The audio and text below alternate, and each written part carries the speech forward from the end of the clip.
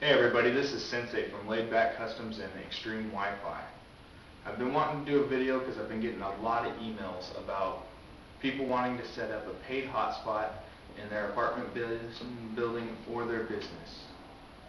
So thanks to the great people at hotspotpa.com, they've made this video possible for me to show you guys today. You have several options. You can either have your own router, a WRT54GL, or a Ubiquity system, the same as I'm going to show you, and you can upgrade their firmware to the router and you can configure it yourself. But in the interest of time today, we're going to show you one of their pre-configured systems that you could buy directly from them at hotspotpa.com. What we have here today is the Pico Station 2HP. This is a 1,000 milliwatt access point. It's completely waterproof and it's the smallest of its kind. We also have a 6 dBi omnidirectional antenna with a waterproof O-ring inside. All you have to do with this is screw it on here. If you'd like with this system, you can always use a pigtail and an external antenna to boost your dBi gain.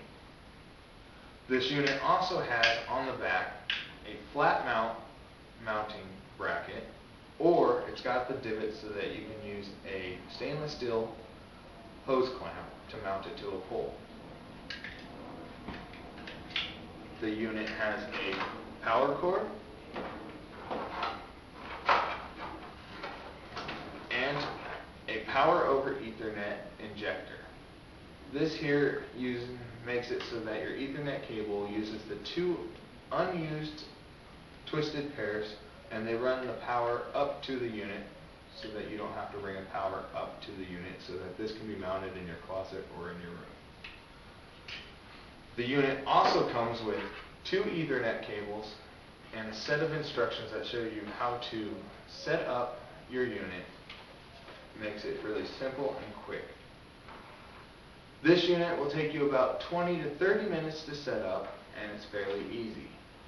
Right now, I'm going to go outside and I'm going to show you guys how to mount my unit onto my house so that you guys have a step-by-step of how to do that. Once we are done with that, we're going to go into the room and I'm going to show you how to hook the modem up to the unit and configure the system. Okay everybody, here we are. We're right outside my house. Right here I've got some wood that's built up so that I can get a nice flat mount.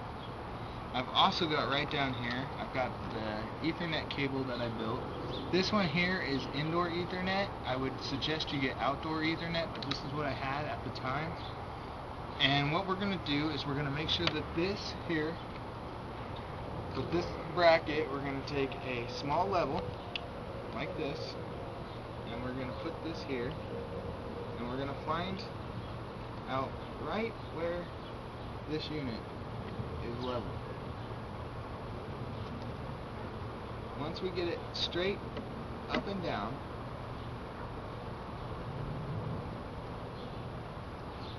like that, I know it's going to look crooked on there, but with the level, it's right. And take one screw, put it on here, and carefully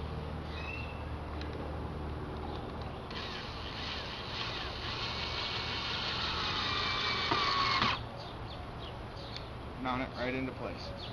Take the second screw, hold it, mount it into place, make sure the top one was in tightly.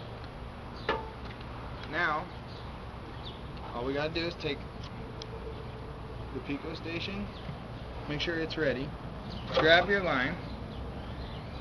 This one here, I've had it out for a couple days, so what I did was I put a little plastic on it, put a bread tie on it. That way, no water would get into it and pretty much mess it up. Unravel your plastic. Make sure you pick this up when you're done. grab the Pico station. On the bottom you're going to have a Ethernet port, and right up there you've got a reset button. This here plugs right in to your unit.